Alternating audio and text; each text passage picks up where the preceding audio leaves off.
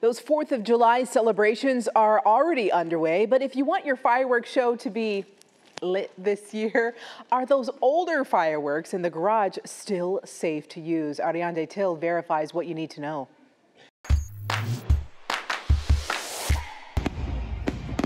The 4th of July celebrates America's Independence Day.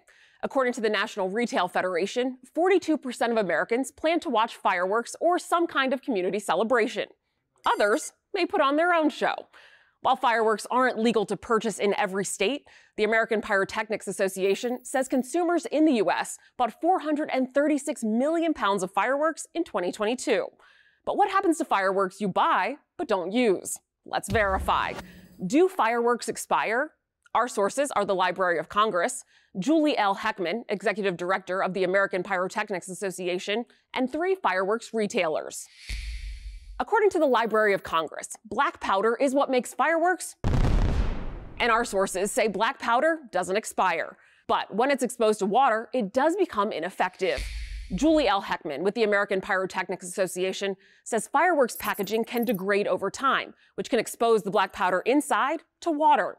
To keep your fireworks safe and sparkling bright for as long as possible, Heckman says they need to be stored properly in a cool, dry place, like a plastic container or a plastic garbage bag.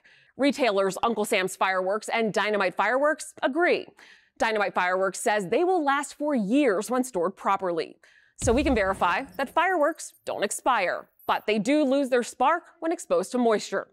If you want to toss out some old fireworks, our sources say the safest choice is to let the fireworks sit in a bucket of water for a day so they don't accidentally ignite in the trash.